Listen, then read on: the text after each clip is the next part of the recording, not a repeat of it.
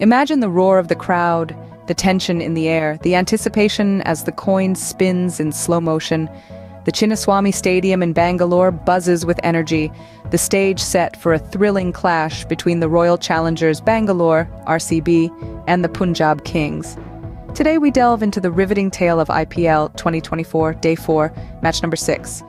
The coin lands in RCB's favour and they choose to field first, unleashing the Punjab Kings onto the pitch. The Kings, however, fall short in the power play, scoring a modest 176 runs for 6 wickets, a score that feels 10 to 15 runs shy of the desired mark. But the drama doesn't end there. The Punjab Kings miss a golden opportunity to dismiss the formidable Virat Kohli not once, but twice. On 0 and then on 33, the Kings fielders watch in dismay as the ball slips through their fingers. Kohli, ever the opportunist, capitalizes on these mistakes, crafting a masterful 77-run innings off 49 balls. The match hangs in the balance, the outcome uncertain until the very last over. The tension is palpable as Dinesh Karthik and Lumroar step onto the pitch. They play with a calmness that belies the pressure, steering the game in RCB's favour.